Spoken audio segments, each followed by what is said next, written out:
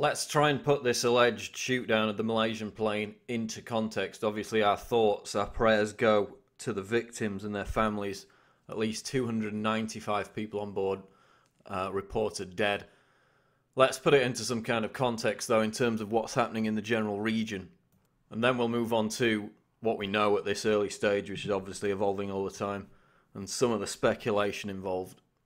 So, as SCG News reports, in this very region near where this plane went down, there have been some key developments just in the past 24 to 48 hours alone, where Ukrainian troops fighting eastern Ukrainian separatists have suffered heavy casualties in the past 24 hours, and there are reports that separatists have managed to gain control of a new town on the Russian border. In addition, there's talk of Putin imposing a no-fly zone over eastern Ukraine. So this alleged shoot-down of the Malaysian plane comes at a key strategic time in terms of the battle between the post-coup Ukrainian government and the Russians. So you probably know the basic details. The plane was flying from Amsterdam to Kuala Lumpur. It was travelling at an altitude of 33,000 feet. It disappeared from radar around 180 miles from the Russian border, although apparently crashed a lot nearer to the Russian border.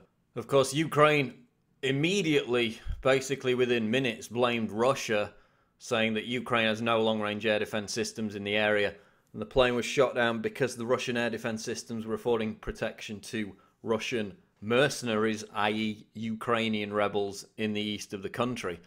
Other reports from Ukrainian government sources accuse Russia even of shooting down the jet, not surface-to-air missile, but air-to-air missile from some kind of fighter jet. So there are numerous reports, but the Ukrainian government immediately blamed Russia, basically within minutes of the incident being reported.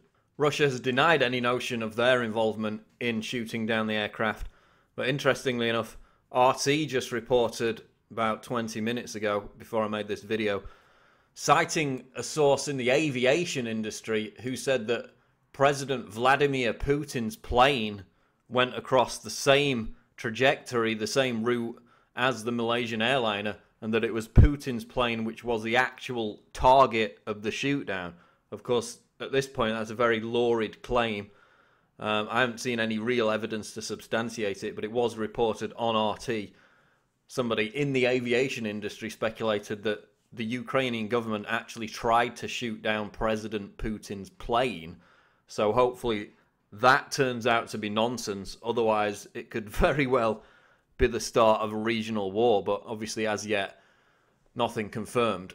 Another interesting development was that Strobe Talbot, the former US Deputy Secretary of State and head of the Brookings Institution, which is one of the most influential think tanks in the United States, and very much a progenitor of Washington Consensus, came out and basically blamed Russia for the shoot-down, claiming that a rebel leader had acknowledged responsibility for the shoot-down and that he was being sponsored, armed by the Kremlin.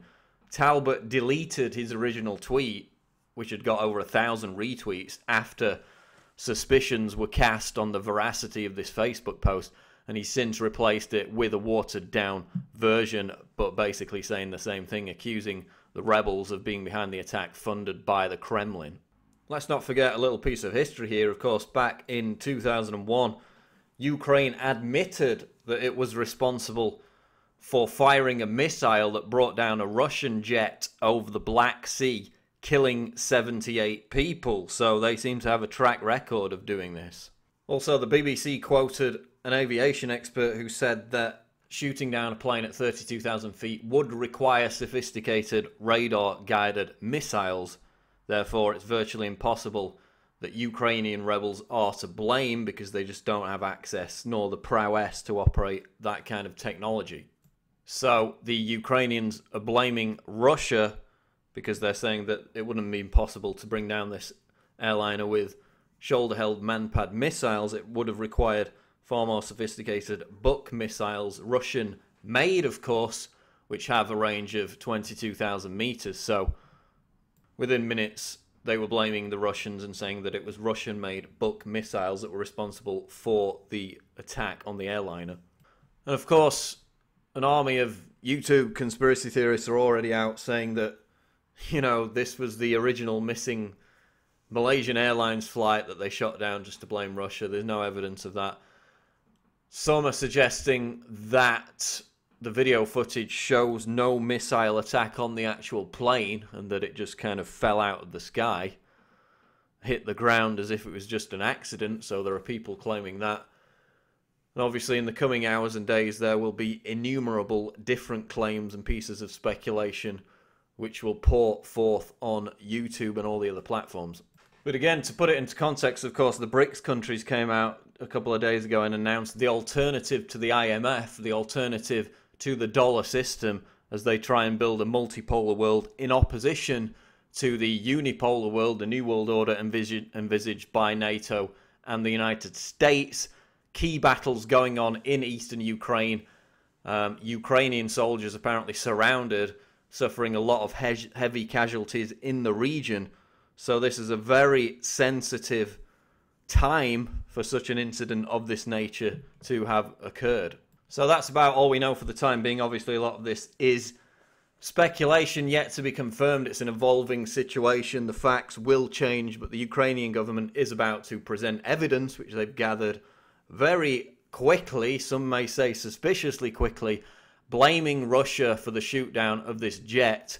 Russia is already denying those charges. So we'll keep up with developments. Obviously, this is a horrible tragedy, and the victims should be paramount in everybody's thoughts. But it could really be a massive development in terms of this new Cold War, this clash between the unipolar, the multipolar world that we've been talking about for years. And we will continue to track developments at Infowars.com. Stay tuned.